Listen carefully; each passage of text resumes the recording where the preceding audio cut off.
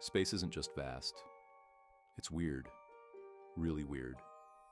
According to Einstein's theory of general relativity, space and time are like a fabric, and under extreme conditions, like near black holes, that fabric can bend, twist, or even tear. That's where wormholes come in. A wormhole is a hypothetical tunnel through space-time, a shortcut that could connect two distant points in the universe instantly. Mathematically, they're possible. In fact, the equations that describe black holes also allow for wormholes if certain conditions are met. The catch?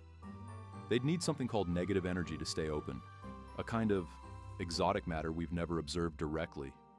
Yet. But here's the crazy part.